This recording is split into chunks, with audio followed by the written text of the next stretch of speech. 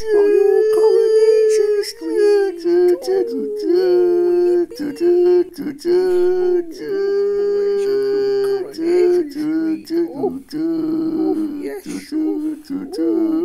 Ooh, I had a right royal old time when I was in Coronation Street, chuckled Lady Sharples. Well, my hot pots were certainly fit for royalty, commented Betty Turpin. Yes, I can vouch for that, said the Queen. Thank you, Betty. Aye, where's my hot pot, Betty, love? Asked Ricky Tomlinson. I'm a member of the royal family too, you know. I'm sure I could have been involved with the royal family, said Elsie Tanner. I wouldn't have let them down.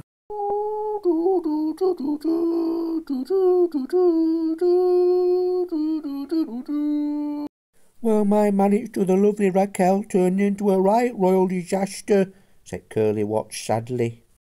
Yes, I think more planting and hugging and talking to trees would be a royally good idea for the street, said Charles. Betty, can you please cook up some hot pots for myself and the Duchess of Cambridge, please? We are feeling quite peckish, said Prince William.